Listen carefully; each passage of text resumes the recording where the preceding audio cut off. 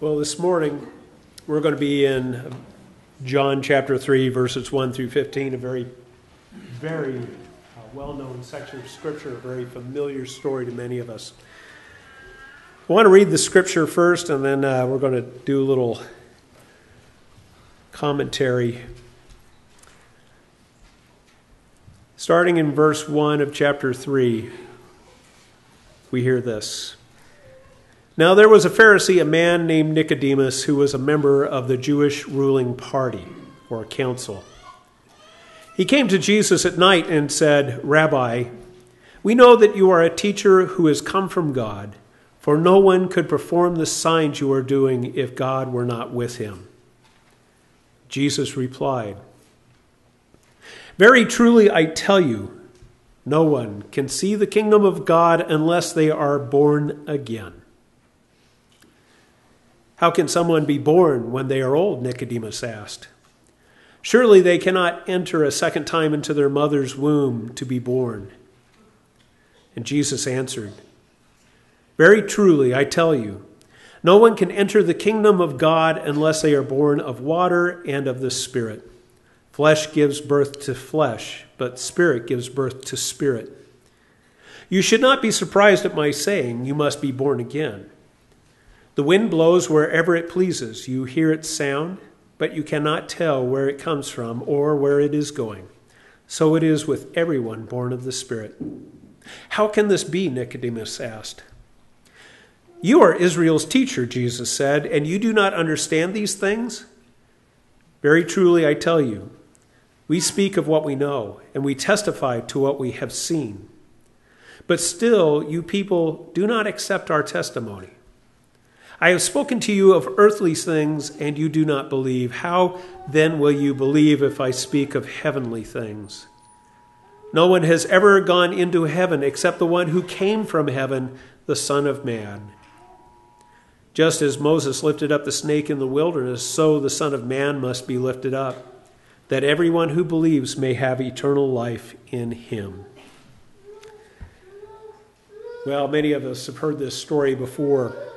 I want to take a step back, but before I can take a step back, I remembered something I needed to tell my little Bible study group that is at my house tonight. We're having lasagna. Bring us out, or lots of dessert. Okay? Keep a balance between the greens and the good things. So anyhow, with that having been said, last week when I got through the sermon, I felt like I was getting a little long in the tooth, so I shut up at a certain point and we concluded the service. But there was one more point I needed to make, and I think it fits well this morning. If you go back to chapter 2, the last three verses, 23, 24, and 25, it says this. "Now while he was in Jerusalem at the Passover festival, many people saw the signs he was performing and believed in his name. But Jesus would not entrust himself to them, for he knew all people. He did not need any testimony about mankind, for he knew what was in each person." Now, in some ways, that passage seems a little almost cynical, that Jesus sees the darkness within people, particularly the crowd that was there celebrating him. And again, we know that people are drawn to positive things, good things, especially if they think that they can get some of them. Blessings, we call them sometimes.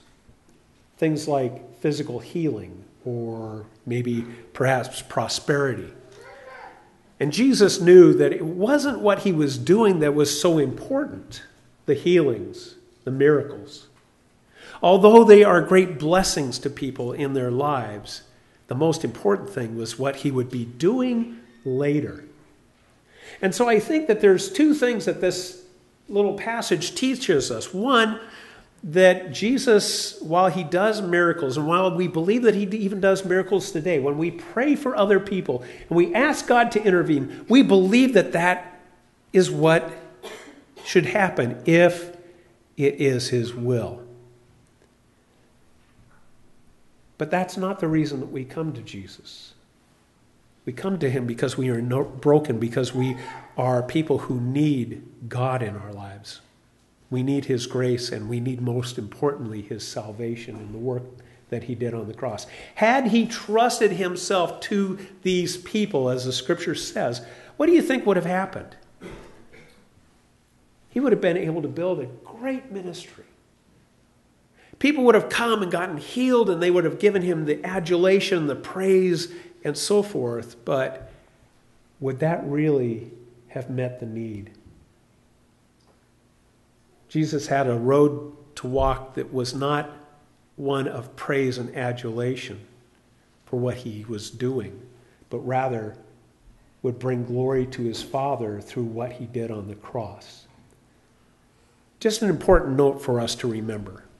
And so when we enter into this story with Nicodemus, we have this sense from John that he wants us to look at the second thing that I think that's going on here, and that is Jesus, while he approaches Nicodemus, approaches him with a healthy sense of skepticism. What are you looking for, Nicodemus? Nicodemus is a Pharisee, and we're going to talk about that in a minute here. But remember, throughout the scriptures and Jesus' encounters with these religious leaders, oftentimes they were trying to entrap him by what he said, so that they could prove that he was not from God and that they were the ones that Israel should look to, that people should look to for their instruction and their guidance, that they should be the ones who were allowed to have the power that comes with being at the top of the institution. So Jesus, I think, when he's approached by Nicodemus, is very true to himself. He shares the word. He shares three great spiritual truths in this particular passage with Nicodemus. We'll get to those at the end. But we need to back up a little bit and get Nicodemus in perspective, because we are going to encounter men somewhat like Nicodemus and other men who are different from Nicodemus, but they come from the same cloth. They're Pharisees. John Wayne once said, "A man deserves a second chance, but keep your eye on him." And I think that when it comes to religion,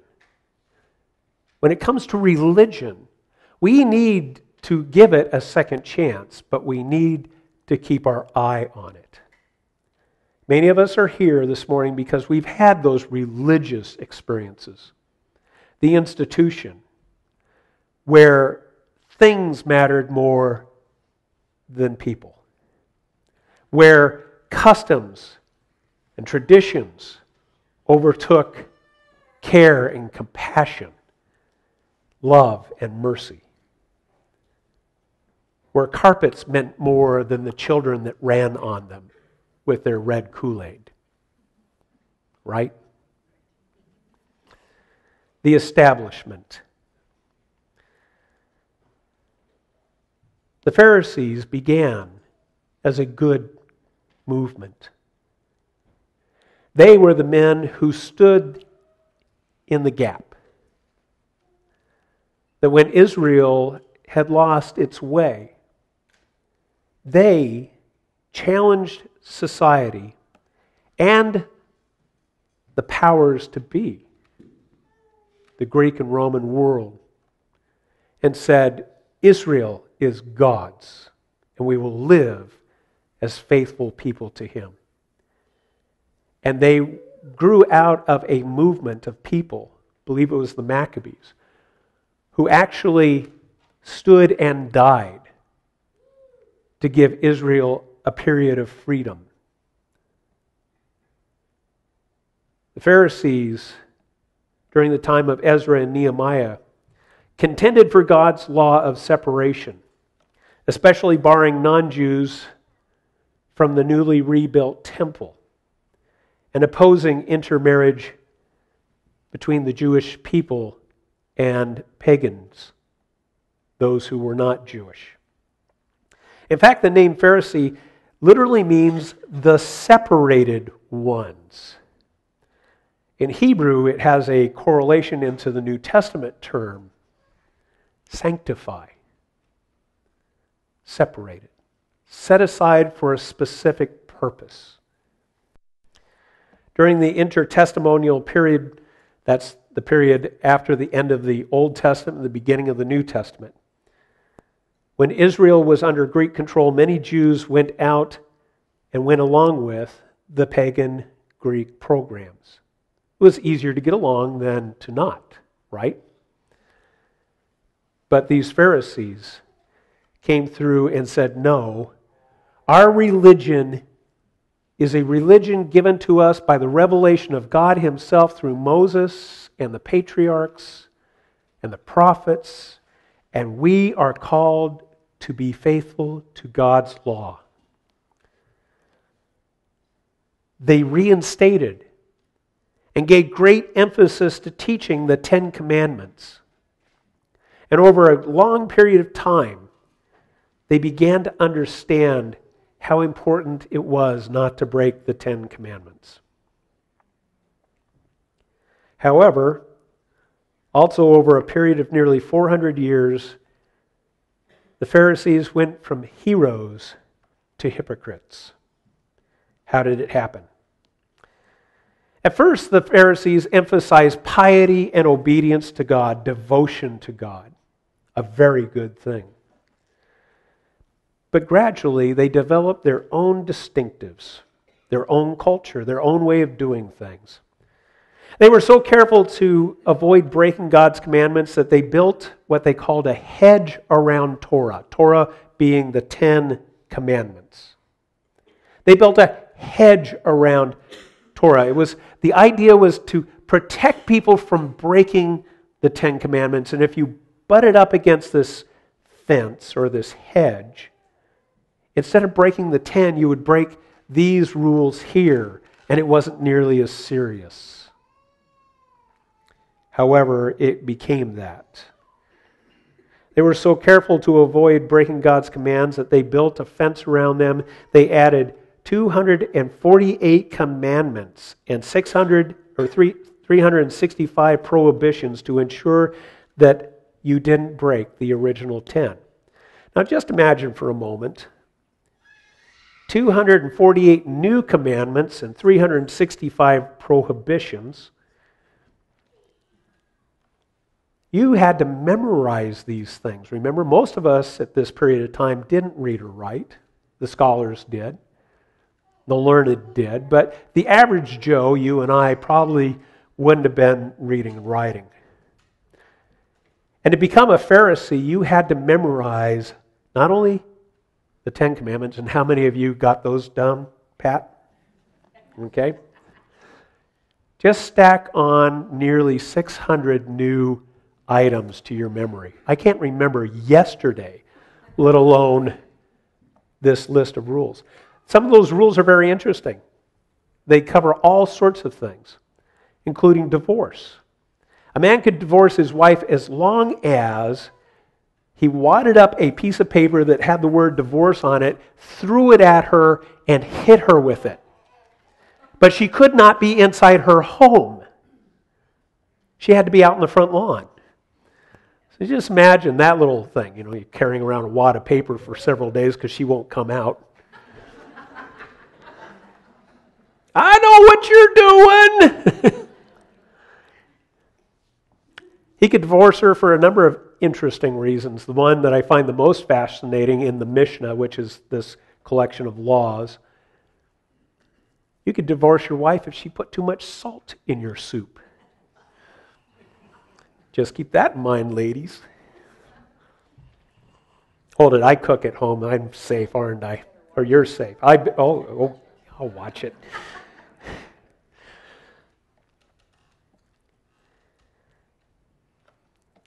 They didn't demand at first that everybody accept their personal convictions.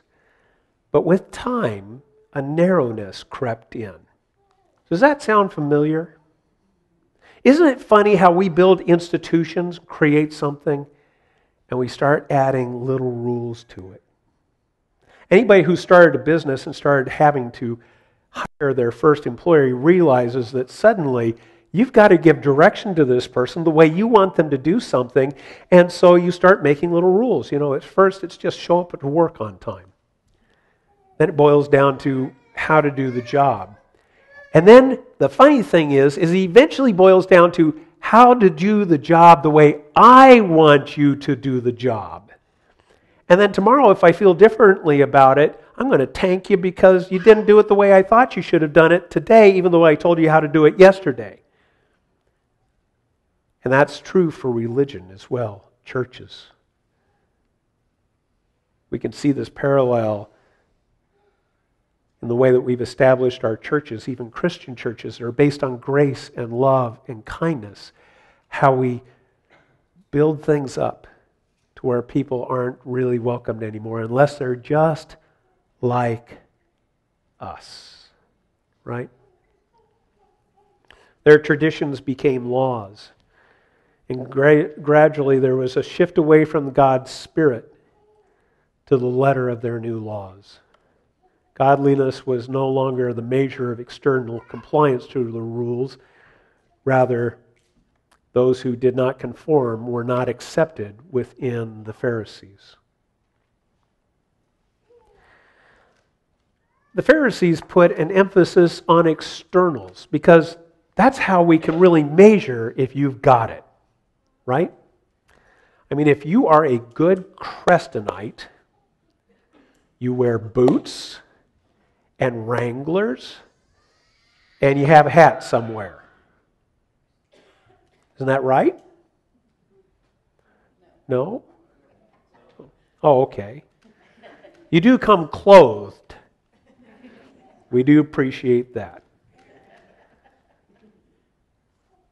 They wore special clothing that attracted attention to themselves. When a Pharisee entered into the room, you knew he was a Pharisee. A number of years ago, when I went into worship, I had to wear a large black robe, beautiful stoles, and a clerical collar. I was dressed differently than everybody else. And I was treated differently. At first, I was sort of treated with some great esteem. I was viewed as a pastor. In fact, my title back then was Reverend. But I noticed something else happened when I first was ordained. When I first started wearing the robes and the collars and all of that, I wasn't part of things anymore. And I remember being taught as that young pastor by my senior pastor how important it was that I be separate from and not a part of the church. And that felt lonely. And it felt uncomfortable. And it took me a good number of years to finally throw all that off and to realize I am nobody in this church like everybody is nobody in this church. I am somebody in this church just like everybody is somebody in this church. I just have a different set of gifts that God has given me. And without all your gifts, we wouldn't be a loving church. And that feels so much better. But the Pharisees didn't get that. They liked their special clothing.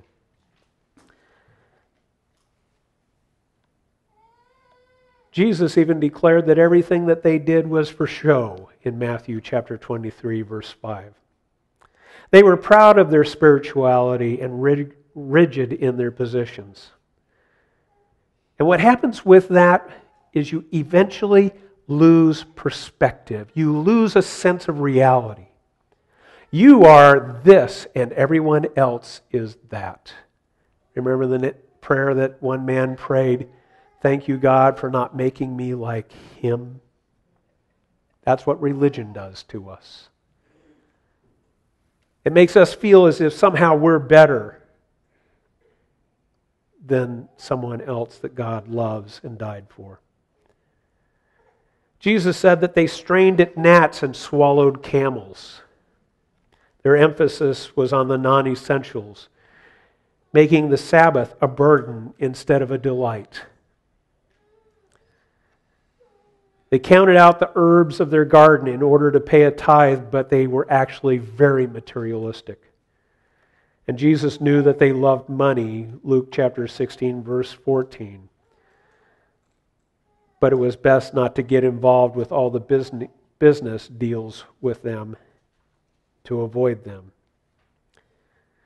In fact, the very strongest language in the New Testament that Jesus uses is reserved and directed against the Pharisees. He said they were hypocrites, not practicing what they preached, Matthew 23, verse 3.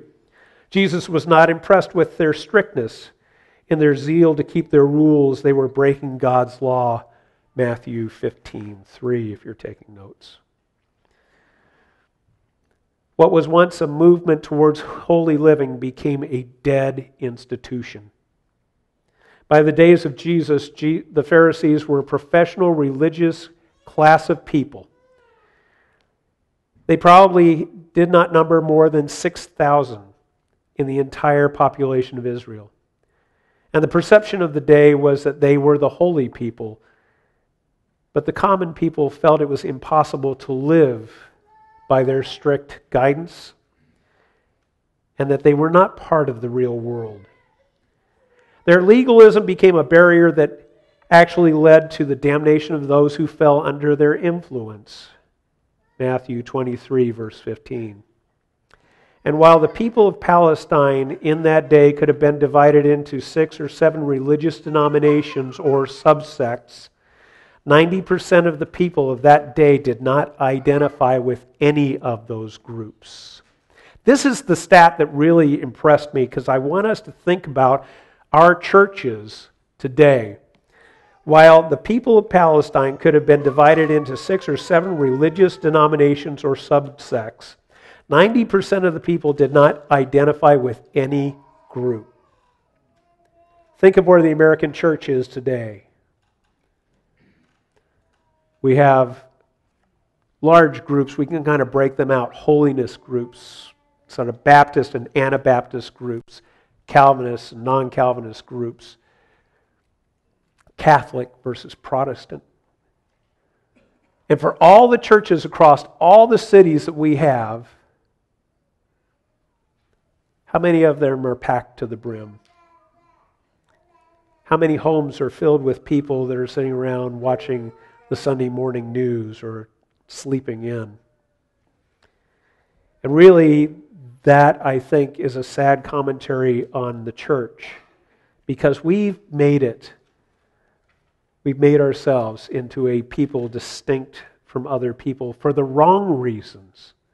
Not because Christ has given us life and we are willing to share it freely and love one another and accept each other with the grace that Christ accepted other people, but rather we have said, you're welcome here as long as you look X, Y, and Z. And we have our traditions and our rules and our laws. We have holy people who are out of touch with real life and real people. And then in steps the outsider. Is it any wonder that Jesus was so different, so refreshing to people, that in his early days of his ministry, people were running around saying, there's this guy that's teaching and his word is so different. It has an authority that's unlike anything we hear at the synagogue or the temple. There's a contrast between Jesus and the religious people of the day.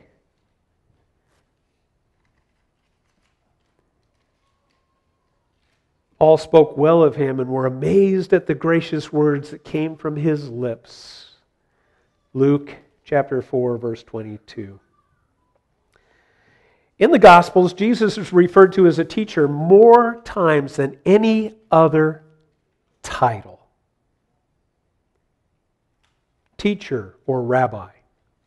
The Greek word is often most associated or given to Christ as an educational title is, I always had a problem with this one, even in Greek class, didikalos. Okay, I butchered it there too. Which is translated teacher or master and is found nearly 40 times in the Gospels. Most frequently in the King James Version, if you still harken back to those days and read that particular version of the Scriptures, the word master was translated instead of teacher. But it might not be the reason we think of. It wasn't about lordship. It was actually a reference to schoolmaster in the Greek or in the Elizabethan English of the day. It still meant teacher, one with authority and one who taught. Jesus' disciples referred to him as master and teacher. The scribes and the Pharisees also referred to him as master and teacher. Jesus identified himself once with this title in Mark 14:14. Say to the owner of the house, he enters. The teacher asks, "Where is my guest room? Where may I eat Passover with my disciples?" That was the one time he referred to himself, and that was just before the Last Supper.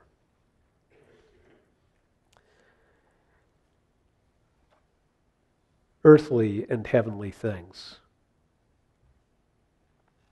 Jesus encounters Nicodemus.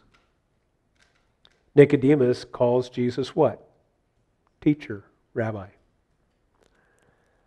And Jesus gives Nicodemus 3 spiritual truths. 1, very truly I tell you, no one can see the kingdom of God. Now let's stop right there. The Pharisees and Nicodemus believe that you can see the kingdom of God if you do what? Perfectly live the 10 Commandments. And now, because of the length of their traditions, if you keep all 600-ish additional new rules. And they felt good about themselves, but you all not so much. So Nicodemus in his head believes that the way that you're going to see the kingdom of God, the way you're going to spend eternity with God, is if you are the master of your own destiny. If you have perfectly kept the Old Testament law.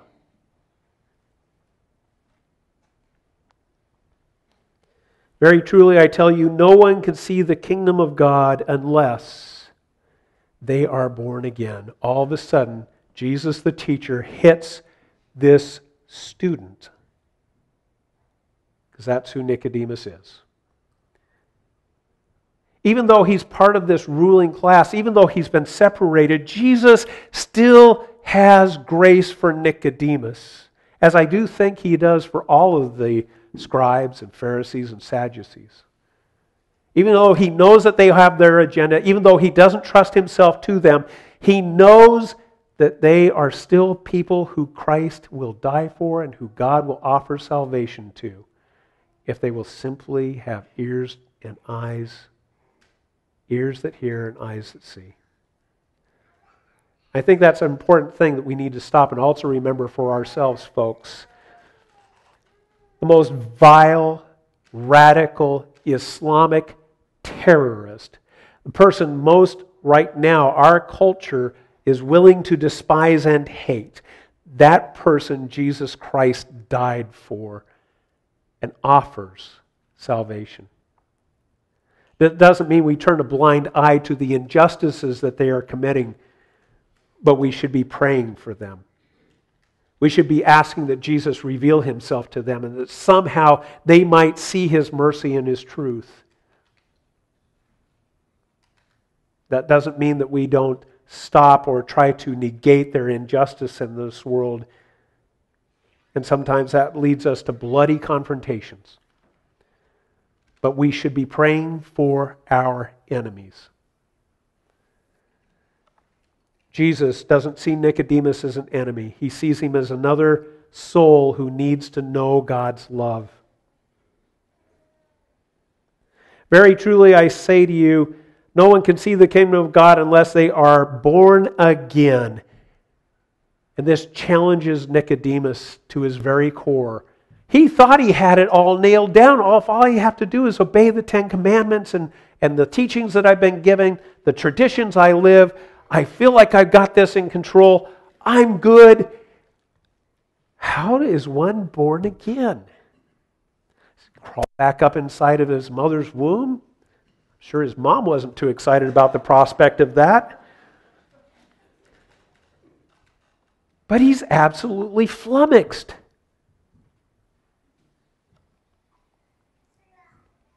You have to be born again. And he goes into explaining that. Jesus says the second very critical spiritual truth, truly I tell you, no one can enter the kingdom of God unless they are born of water and the Spirit. We believe that's a reference that the New Testament church and the writers of the Gospels put in there for us to understand that it meant baptism and the indwelling of the Holy Spirit. That baptism helps us to identify with Christ's death and his resurrection. Paul goes into a great deal of detail about that in the book of Romans, as well as other parts of the New Testament, and of the Spirit. That we have to be indwelled with God's love by accepting Christ into our hearts. It can't just be an intellectual practice. We can't just say to ourselves, Jesus is a great teacher, and then pick and choose what teachings we're willing to adhere to. Rather, instead, Christ has to come into our lives and indwell us. By faith, we ask Him, Lord, I don't know how this happens. I don't understand what it is all the time. But Lord, live in me. I've known plenty of kids, and my kids are just like them. Born into a Christian home. Being raised by Christian parents. We send our oldest to a private Christian school, all for the hope that they will one day be Christians themselves. But the danger in all that is they're surrounded by an institution, the institution of Christianity. It's a wonderful institution in many ways, but the reality is that they have to make a decision to accept and follow Jesus Christ on a personal, heartfelt, life-changing basis.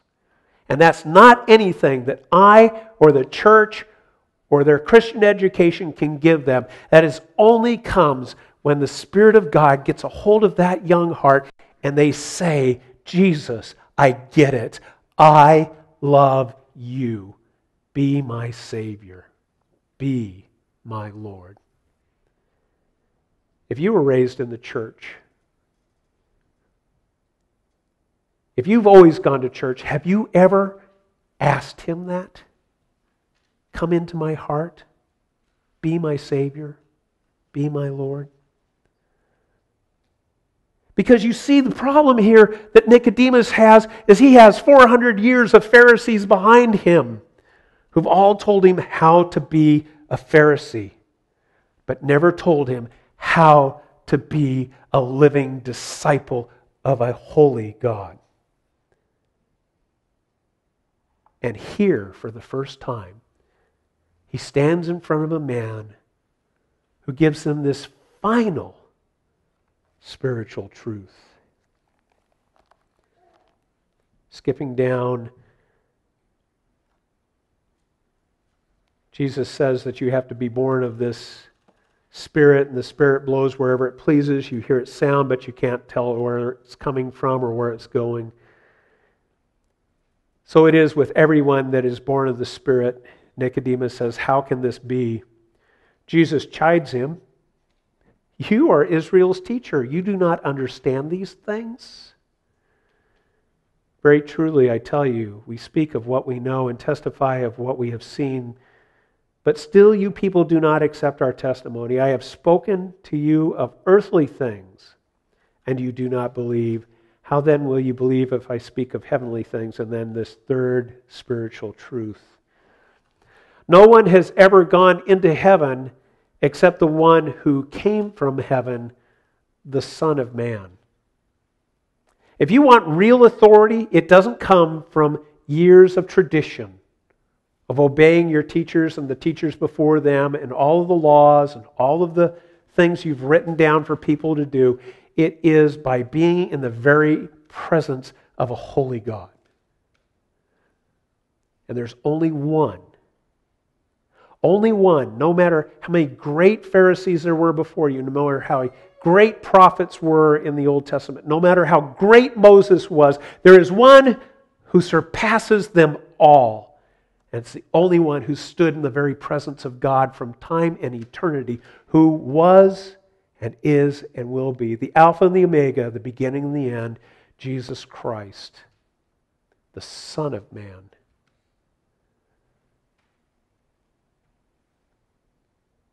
And then Jesus says this, just as Moses lifted up the snake in the wilderness, so the Son of Man must be lifted up, that everyone who believes may have eternal life in him. And he's speaking about his crucifixion and his death,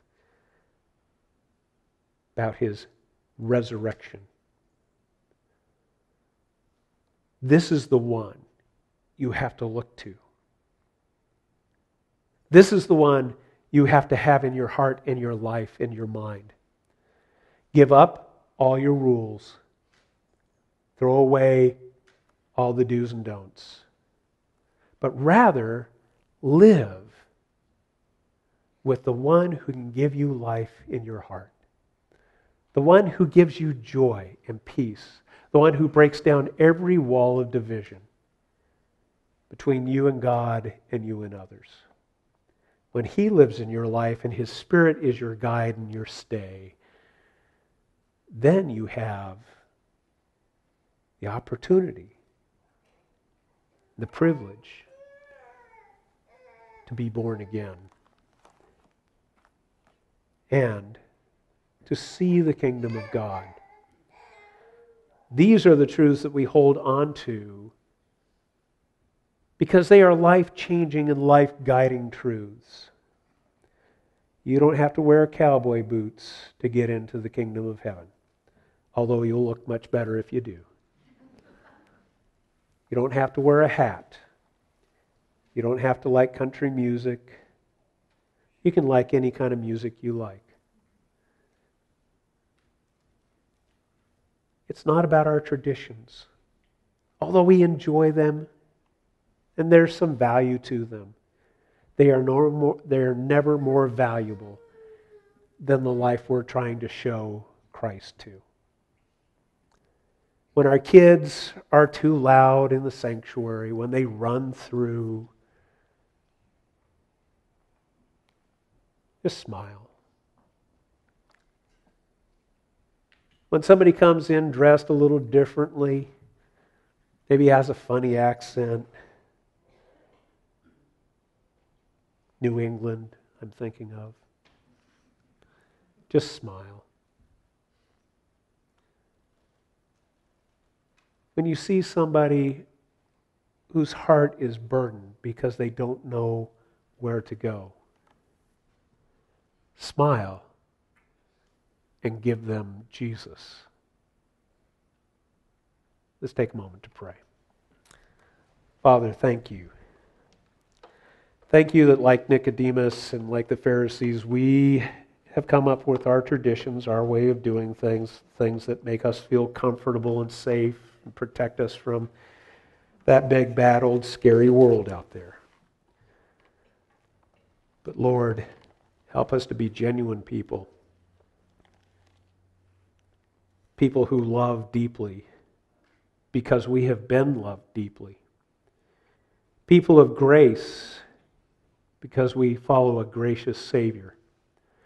People of mercy because we have been given mercy. And people of the Spirit because your Spirit lives within us. Father, I pray that we all know that Spirit. And we ask you, Father, that your blessing be upon us and with us.